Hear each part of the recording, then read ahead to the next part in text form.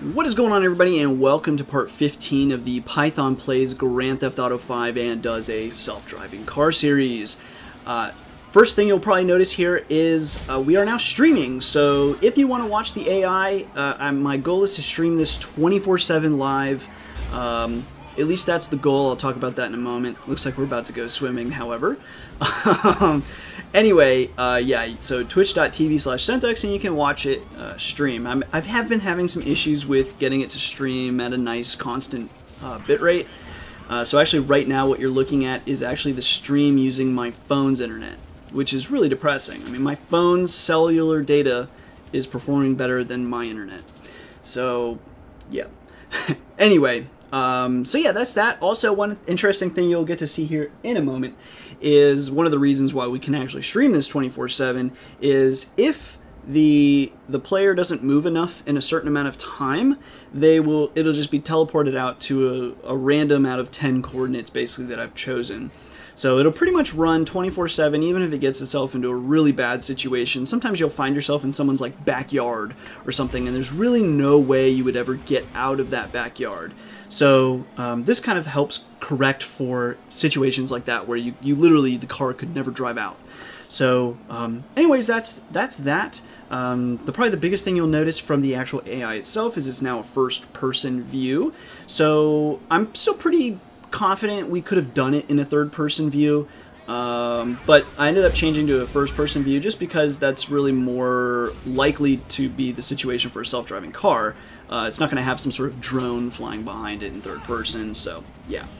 So that's that. Also, the AI now has its own computer now, so that's a new machine that just runs the AI now. There's no way I could stream all this on my main computer and actually get any work done ever. So I actually ended up building this and putting it all together and then training a model the whole time I was out of town for a few days in New York. So what you see here is the results of about 4 days of training. Now, interestingly enough, the GPU here is a Titan X Pascal. The GPU I have in my main machine is actually a Titan X Maxwell. And over the course of 4 days, they trained the model in about the same amount of time. There's really no statistically significant difference in how far each one got. They were basically the same, which is kind of strange. I don't know if it's a bad GPU or if this one's like super good and I just don't know it. But yeah, that's kind of odd that they would be the same speed. I was using TensorFlow and TF-Learn on top, so it could also be some sort of software related issue. So anyways, I think that's about it as far as like the major changes. It's still just a convolutional neural network, so every action is based on a single frame. It just looks at a frame and it makes a movement choice. I did try in the past on one of the older models that was a little more sporadic. What I would do is I would take the previous 5 rolling frames, take the prediction from those, and then do the average prediction, or the mode rather, prediction. And that actually works pretty well for that model. But for this model, actually I am constantly, every single prediction is its own. There's no mode, there's no nothing. It's all just raw, whatever the prediction is, it does it. So the fact that it works at all and actually seems to kind of, at times, drive through traffic pretty well, avoid things, follow lanes, that kind of stuff is incredible to me. Like, I wouldn't have thought it would do this. The other thing I've seen it do a lot of is it'll like engage in a turn, it'll start going sideways and sliding, basically drifting or power sliding through a turn, and it will catch the turn and continue. I did not think that would be possible, but somehow it does that, and I wonder if it's just because its reaction times are just so amazing that it can just get away with it. Not in the same way a human can, but it just does it because it can react so fast. I'm not really sure, but anyway, yeah, so I mean, overall I'm like super impressed with this AI. Now, I'm not really sure if just more training data would make it even better, or if we'd have to make the model a little more complex. But to be honest, I mean, the AI already acts way better than I would have ever imagined. With such rudimentary kind of rules, basically. It's just going off frames. It doesn't know historically what it's been doing. It doesn't know its movements. It doesn't know historical frames. So, I mean, that's just nuts to me anyway.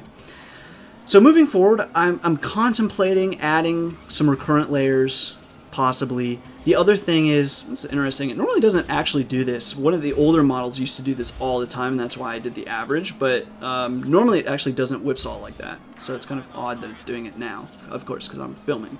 But that's kind of the reason why I actually did the random, or the mode of movements. Anyway, moving on to the future, you know, some people were also making, you know, asking like, when's the next video coming out and all that. Well, they're just going to take a little longer to come out between videos, because I'm at the point now where the model takes, this model took 4 days, and it also took multiple days to collect the data for the model. And in the future, models are probably going to take more like a week or 2 weeks or even a month, right? As we continue to get more and more training data, it's only going to take longer to keep making changes. And maybe the model's no good. Like maybe it doesn't actually work better than this or whatever. So it's really hard for me to put out videos as fast as I had been. And that's kind of why I wanted to put up the stream, just because you can pretty much see what the AI is doing all the time now. So yeah. The other thing I'm interested in doing here is collecting data from the stream. Right now I'm just running the stream. I'm trying to get to the stream to the point where it can just run 24/7, period. And run smoothly, that it's not a pain in the butt just to watch it, or frustrating to watch it. And we're almost there, just not quite yet. And once I get that, my plan is to start collecting data from the stream as it's running. Not really from the stream, but from the computer that's streaming it from there. Collecting that data as it's streaming and validating it. Are we moving? You know, you can do pretty easy motion detection. So are we moving? And then possibly overlaying optical flow, because with optical flow, I'm curious if we could actually circumvent doing any recurrent layers and just simply adding optical flow to the frames, if that would be enough. And I think probably recurrent layers would be good, but the performance would suffer both in training and then also just in testing. I think we'd suffer a lot in the frame rate.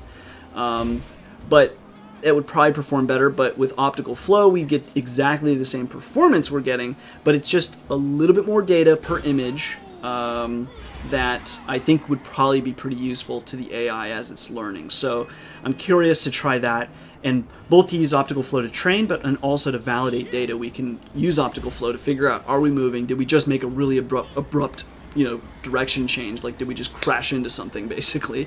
So we can use it kind of for both of those things. Anyway, that's all for now. If you have questions, comments, whatever, you can leave them below. Also, I have been seeing the pull requests on GitHub. I don't know when I'm going to be able to get to all of them, but hopefully next week, the week, basically when I release this video, I'm going to be going through all of those. There's one at least that I really want to get into, which is like a more granular control, which after seeing this model, I'm not positive it's necessary. I thought it was necessary when I had the models with much less training data, but after I've seen this model, I'm not sure it's going to be necessary. So I really don't know at this point, but I still want to check it out anyway, because it would be good for any pure OpenCV model. It would definitely work better. Anyway, other than that, I think that's really all I want to add. If I'm forgetting something, or if you've got any questions, feel free to ask below. If you want updates on what's going on or whatever, you can always just come to twitch.tv/Centex pretty much all day. I'll have this on one of my monitors, and so I'll be here to chat if you've got questions or whatever. I think that's it. I'm probably forgetting something, but that's it. That's all for now. Questions, comments, leave them below. Otherwise, next time.